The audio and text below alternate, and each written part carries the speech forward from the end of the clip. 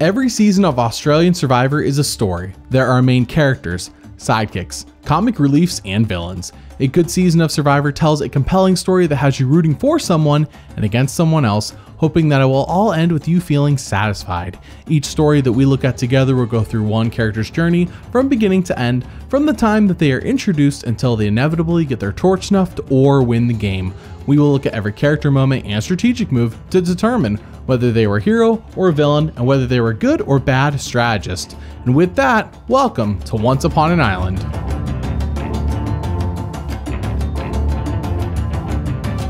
For reference, we will only be observing what the TV show is showing us and what story is being told through the show. No future seasons will be mentioned, as the story and characters here have no idea about what happens in those future seasons. All character moments and strategic moves are interpreted with the mindset of what the story is trying to tell us. And first off, I want to thank the patrons for picking the story and every single story that you see on this channel. Without them, Once Upon an Island does not exist. But have you seen my other YouTube channel, Film Heart? There, I make videos and podcasts about movies, so if you like the videos I make and you like movies, then check it out. Links in the description. With that, 47 days, 24 people, 1 survivor.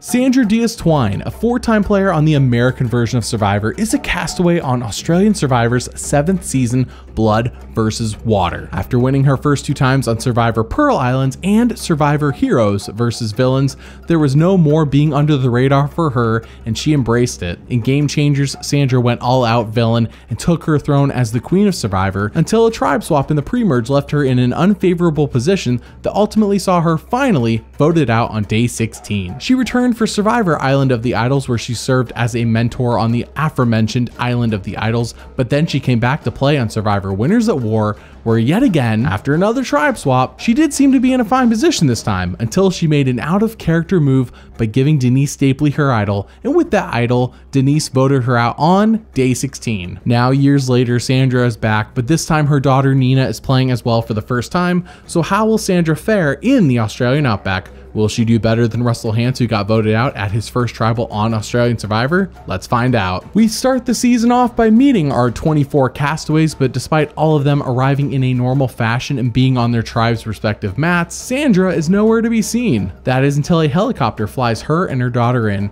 really making a show of their arrival. One of the contestants even asks if this is Oprah. We then get Sandra and Nina's intro package. It's pretty epic and really makes her feel like royalty to us as a viewer. Anyone that's a Survivor fan knows that the Queen of Survivor is none other than myself, Sandra. I'm the first 2-time winner ever in the history of Survivor, and now I'm the Queen. I'm excited to come to Australian Survivor because I have a secret weapon, my ride or die, my baby girl Nina. Y'all better look out, because I taught her well. To the Survivor fans everywhere, I'm gonna show them that I'm a new Sandra. I'm ready to play, I'm ready to participate, and I'm ready to win. You may be wondering, has Sandra gone soft since Winners at War? After all, she did leave the edge of extinction despite not even living there for one night, and now her daughter is here. Maybe she will be a kinder, gentler Sandra. If me and my daughter have to go head to head, I'm beating her ass. I'ma beat her down. Don't forget, Queen stays queen. Yeah, this is the same Sandra, older and wiser, but the same woman we have grown to know and love. But the worst part for her game is how this entrance, combined with the host Jonathan saying she has won twice, removes any chance she had of starting off low-key and possibly getting away with some people not knowing anything about her. The tribes are then divided into red, the blood tribe, and blue, the water tribe. Everyone on the season has a loved one, and they are all on separate tribes from each other. Sandra's on red, Nina's on blue. And right away we have a reward challenge for a fire pit. In a back and forth brawl, it comes down to Sandra and Nina. Whoever wins this wins their tribe the reward. Jonathan calls Nina the princess, but she says she is the queen. So who wins it? Go! Come on, Nina! Let's go, Sandra! We know the queen does not like challenges.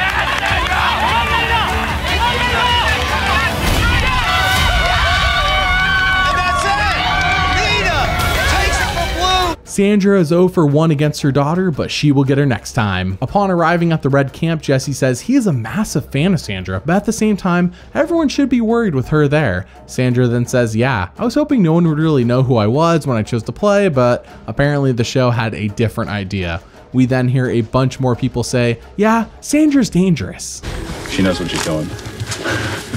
She's watching, even if she's sitting looking, she is listening. She's so smart. At this point, Sandra needs her tribe to win immunity because she needs to integrate herself and she needs time to do that. Most of the talks at this red blood camp involve her and how dangerous she is. There are only 3 other returnees this season and none of them are viewed as big threats, especially since those 3 haven't made final tribal council before, let alone one. But Sandra has a strategy that is indeed smart and could help her integrate and make everyone feel more at ease with playing on her side. Right now, I'm just playing along. I'm gonna be very friendly at the beginning because I have to be very strategic and not play too hard, too fast. But believe me, when the time is right, I will lie, cheat, steal, I will scrap, I will throw down. It doesn't matter who you are. I have zero mercy for anyone. I will betray you, your mama, your daddy, and not give a damn who goes home.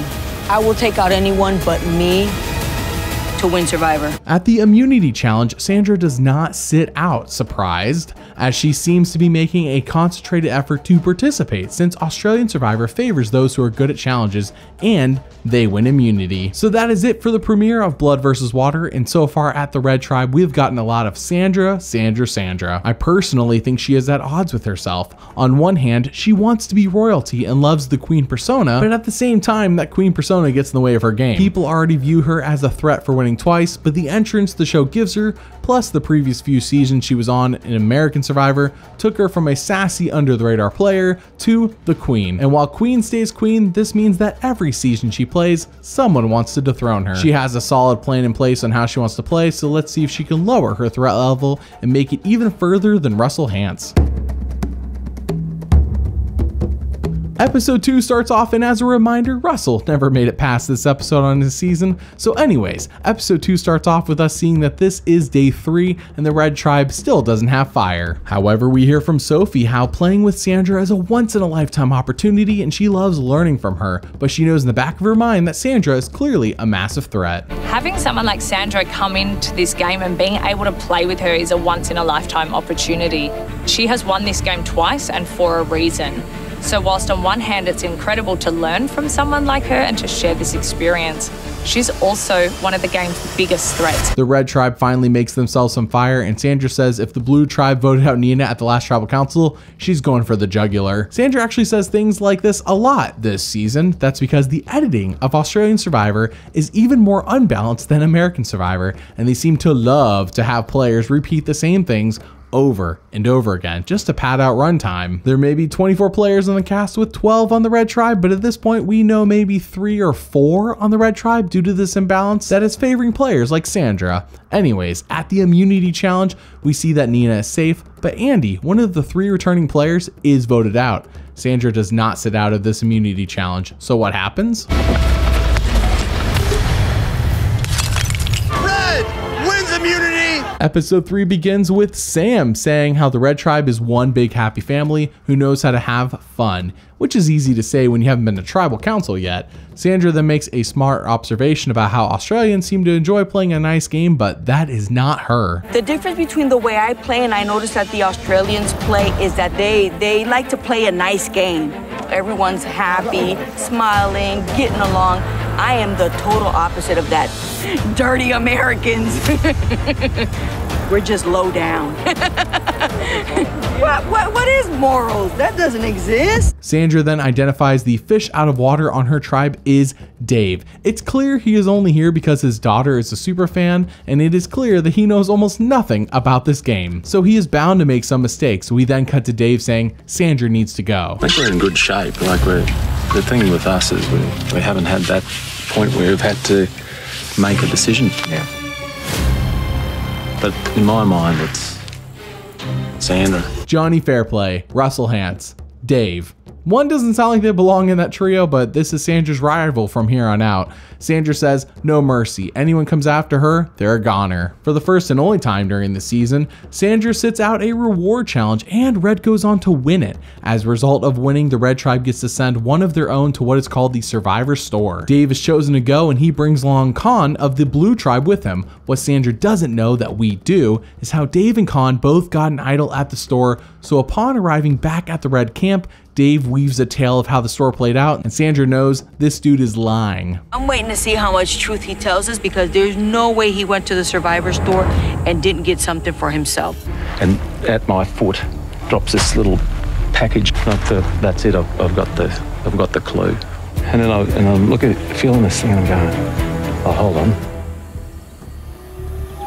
That's bloody soap. I don't believe his full story. He might have an advantage or a clue. I think he does. If we lose immunity and we end up going to tribal council, I'm definitely gonna do everything in my power to go for Dave. Because I know I have a target on my back. I know I'm the queen for a reason. I know they want me out. But it won't happen. However, the Blood tribe goes on to lose immunity, so back at camp, Sandra is sweating a bit. No one knows where the lines really are in this tribe, and pretty much everyone has said she is a threat. Dave then tells everyone, we need to get out Sandra now, and then a plan is put into place to split votes between her and Kate, just in case an idol is played by Sandra. However, Sandra has been working this whole time to be with whoever's in the majority. She knows that this is the only way to survive. I value alliances. Without an alliance, you can't play this game. No one can play and win this game alone.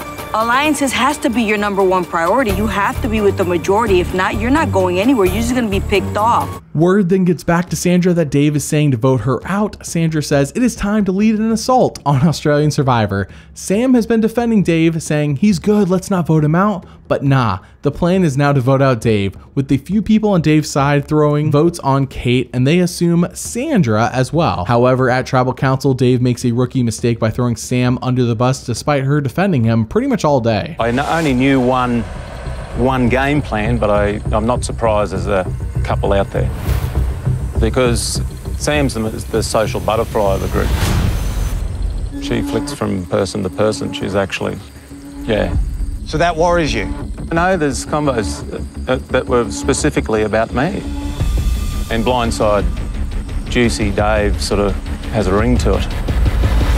Ah, just what Sandra wanted, Dave making some rookie mistakes. She goes to vote and she says, Oh, you shot yourself in the foot. You dug your own grave.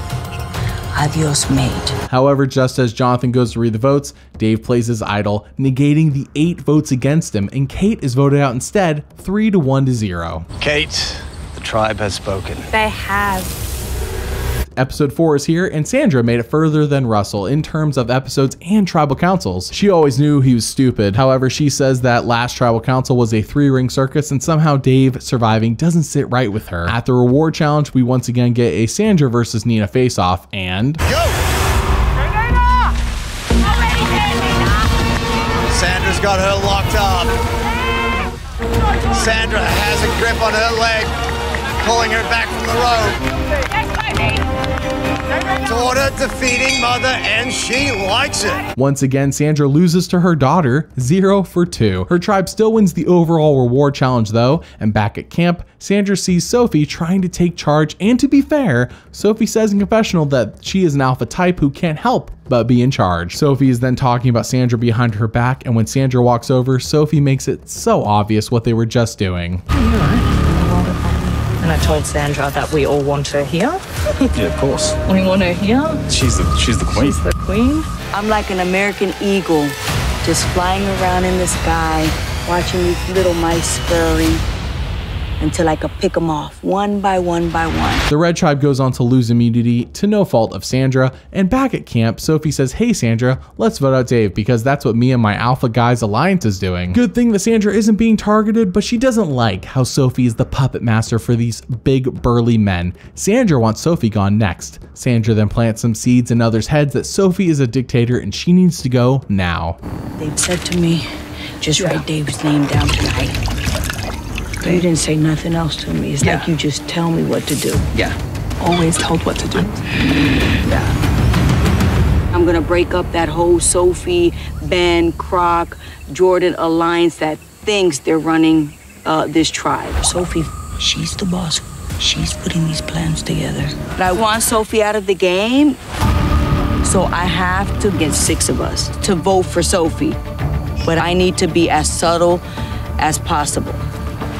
Sophie, and Jordan just told me that the plan is Dave, so make sure you write his name down. But my plan is to vote out Sophie. Oh yeah, I'm out to group. Yeah, Sophie. At Tribal Council, which Blue gets to attend as part of winning their immunity challenge, Sandra goes to vote for Sophie, and she says, Adios, mate. And just like that, in a 6-4 vote, Sophie is voted out of the tribe. Sophie, you've been voted out of your tribe, but you're not out of the game.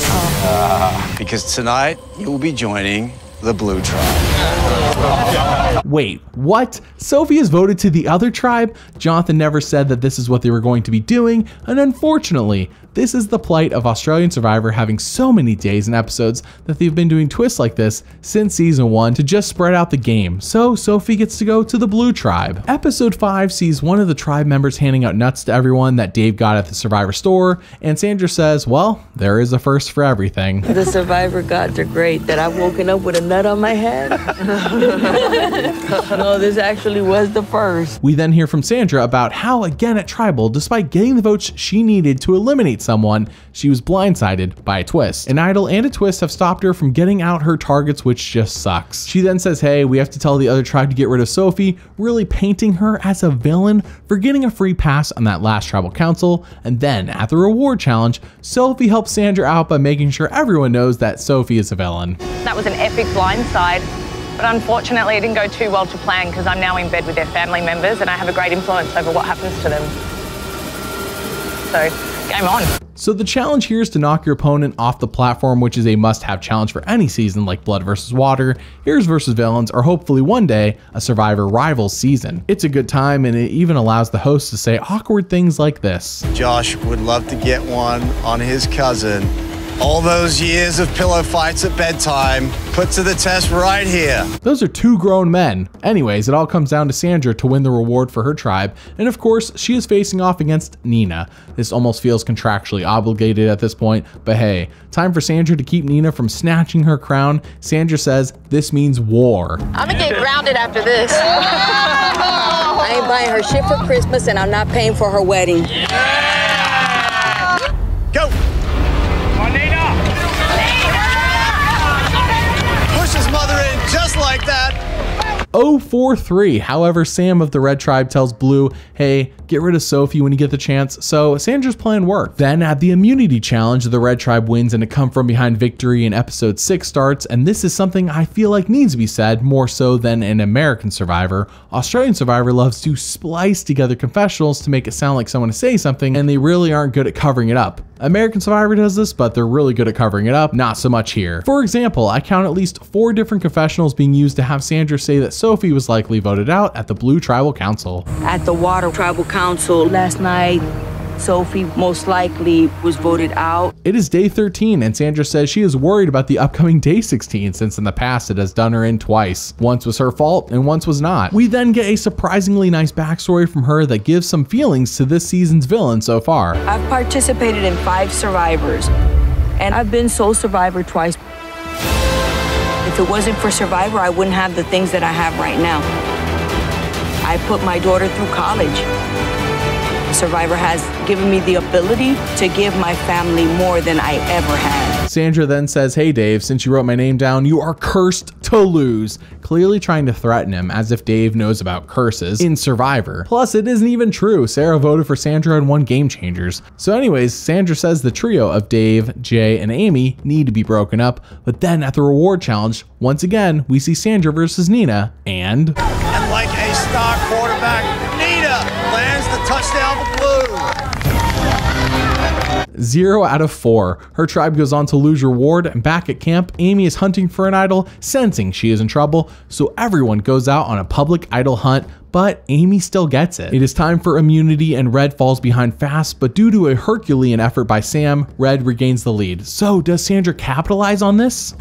But she does it. She gets it. Taking the lead back for Blue. Maybe she would be better sitting out. Then people wouldn't see her weaknesses on such clear display all the time. Nina gets the final shot for Blue, scoring her first time, and they win. Sandra's over 5 against her daughter. Back at camp, Sandra wants Dave out. Someone asks if it is too early for that, and she says, no way, but add in some American curse words with that. And Michelle tells Sandra about Amy's idol, and Sandra says, I am not happy with that. Not happy with it at all. Amy's idol changes everything. I'm not happy with that. Amy is new to the game. She thinks because she's pretty that it's gonna carry her through, and because she cuddles at night with the guys that'll carry her through. But I'm looking to split that up. Forget it, it's over for you. Sandra then devises a split vote plan between Amy and Jay, and with the intention to flush out Amy's idol. Maybe this time Sandra's plan won't be thwarted by an idol or a twist. Everyone seems on board with this, and Sandra says Amy and Jay have been lying to her all day, playing like real rookies. She knows she is getting some votes. So when Sandra goes to vote for Amy, I don't have a stitch of mercy when it comes to voting tonight. We're flushing out your idol. Adios, mate. just as Sandra planned, Amy plays her idol and Jay is voted out 4-3-0. Finally, a plan goes the way Sandra wanted it to, all the way to the end. Jay, the tribe has spoken.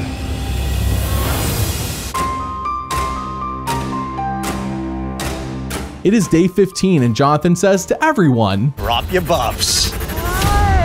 We are switching things up. oh no, what timing to have a tribe swap right before the infamous day 16, where tribe swaps have not worked in Sandra's favor in the past. Both times she won, there were no tribe swaps. Nina says, please don't put me on the same tribe with my mom. Please don't put me on the same tribe with my mom. But nope, they're on the same tribe together. They then have a reward challenge and Sandra once again loses on the round she participates in, and she has yet to be a net positive in any challenge, it seems like. However, the red tribe goes on to lose reward, and back at camp, the numbers are not in Sandra's favor. She was doing just fine on the old blood tribe, but this new blood tribe has 6 original water members and 3 original blood. And not only that, but 2 of those original blood members are Dave and Amy. Not great. Nina's a legend, love Nina. But Sandra, huge threat.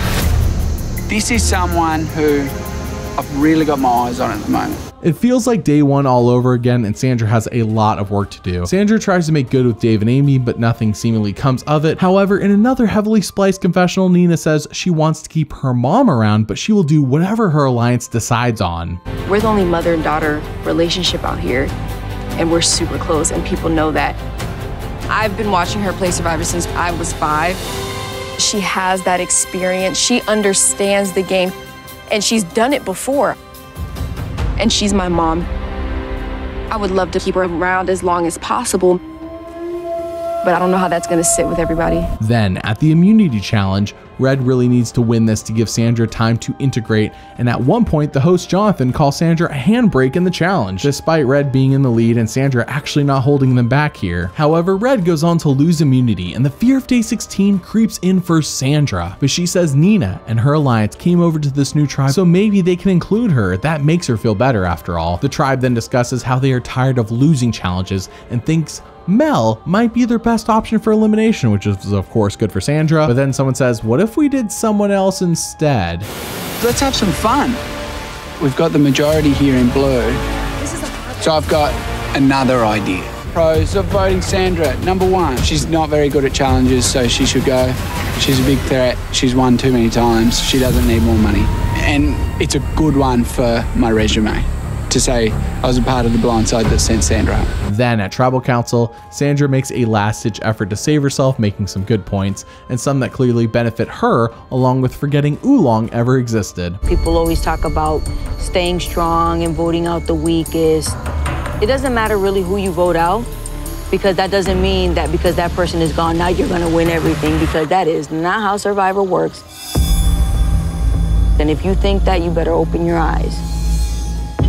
There's never been a tribe that dominates. Wake up. Mark, you know how it is. You're strong, you're happy now, you're gonna have rewards. But all these alpha males that win all these challenges at first, by the time it's every man for himself, Just remember that the weak will always outnumber the strong, and they will come after you one after the other. The first time you don't win that individual immunity, you will be going home. And that's why you need people that have your back. It's not bad, but it is too late. She votes for Dave, saying one more adios when doing so, and when Nina goes to vote, Jeff Probst would be ecstatic. You always tell me to stick with the majority, and unfortunately it looks like the majority's coming after you. I wish we could have played together longer. Jonathan goes to read the votes, and... First vote, Dave. Sandra. Sandra. Sandra. Sandra. Sandra. Sixth person voted out of Blood versus Water.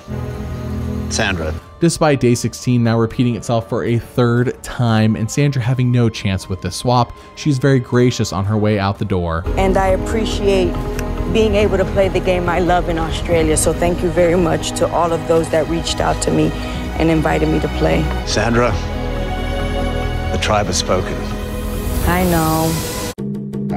So let's break this down. How is Sandra Diaz-Twine as a character? Queen stays queen. The show gave her time to shine for 7 episodes, and frankly, it was probably equivalent to a whole season of her, if not more, on one of her American seasons. She tore it up with 52 confessionals that reminded us how smart she is and how much she embraces that villainous role. She was an anti-hero her first 2 seasons, but after her second win, what you see here is Queen Sandra. Unfortunately, she gets screwed by a swap because her on screen brought an energy that a lot of players this season lacked. And she's true gold. She didn't care to play it up for the Camerons at all, while also being her authentic self at camp. It was a win-win for everyone. Let's get this villain on South African Survivor and complete the English-speaking Survivor Trinity. Out of 17 character moments shown on the show, 6 were heroic and 11 were villainous, making Sandra Diaz-Twine a villain character on Australian Survivor Blood vs. Water. Now, how is Sandra Diaz-Twine as a strategist? Had Sandra not been a 2-time winner and just an American who was given a shot on Australian Survivor,